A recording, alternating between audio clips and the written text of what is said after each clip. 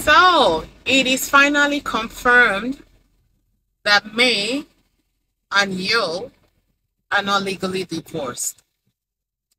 Some rumors has been going on social media. Bloggers are carrying the rumors, inciting that Yul Edochie and the first wife, Queen May, are legally divorced. They are not legally divorced. I will give you guys updates as time goes on. The right source from the family, from the Edochie's family, confirmed that to me today. Confirmed with me today. And also Rita Edochie, you guys know that Rita Edochie is an auntie to Yul Edochie. Last week, she published that on her Instagram page handle, saying that Queen May is still legally married to Yul Edochie. Yul Edochie is still legally married to Queen May. Now, the question should be, why is Yul and what's her name? Judy all over social media singing, doing content on Yul's Facebook handle? I will answer the questions. I asked the question, but I will answer according to what people, according to some of the comments that I've been reading in other people's page. They said, again, I didn't say, they say that Yul Edochie, all his endorsements has been dropped. Most people that endorsed him to advertise for him in most businesses has finally dropped him. Is this true? Are you guys hearing the same thing that I'm hearing? And another person said that they are chasing cloud. Nobody is above chasing cloud. Even me, I chase cloud too, right? Anybody can chase cloud, depending on the definition of cloud chasing. People are also saying that because Facebook is paying, and this is why Yul Edochie and Judy decided to be releasing loads and loads of content where they're singing. You know what? It's people are entitled to their own opinion, but for me, what I really think is that Yul Edochie is still mourning. Yul Edochie, whatever he's doing, he's not doing it in his right frame of mind. Also, people say that he might be under spell.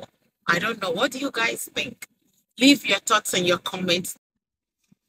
Honestly, why? I don't know. I am so confused. We should fear Nigerians. You see, Nigerians, fear them. Not all of them. Fear some of them. So many Nigerians are now dancing to the tone of Judy and Yul. And it doesn't matter. Igbo men are allowed to marry many wives. My dear, why is it that you guys always forget so fast? You can marry, in Igbo tradition, you can marry as many wives. I don't know. Our forefathers did marry 3, 4, 5, whatever wives, as long as you can maintain and take care of them. But it must be done appropriately. The first wife must okay that. In some cases, it's really the first wife. As the first wife is aging, she will be the one to help bring younger women to the husband, to introduce them as the husband, like introduce a second or third wife. But in this case, Yul went ahead, impregnated this lady. They had a child together. The first wife was not aware of that. And then he didn't come around and come on social media just because Gist Bloggers has broadcasted that. He came and told the world through social media. This is how the wife get to know. You know, Anemi sometimes let us be putting ourselves in some people's shoes. May is happily, legally married, staying in her matrimonial home, and another person comes into the matrimonial home to take over the home. And all of you guys, some of you guys, not all, some of you guys are applauding nonsense, saying that, hey, it's okay.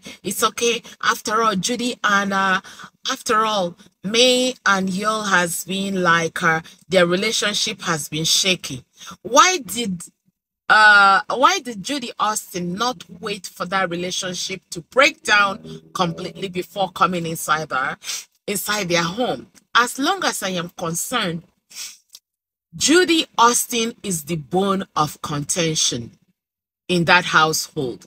Judy and Yul. Let me tell you in case you don't know. Imunye Goko, you have put fire in your house. It is only you that can quench that fire. Look at what your children are going through at their age. Stress. You are the father and you're stressing your kids like this. It's a shame.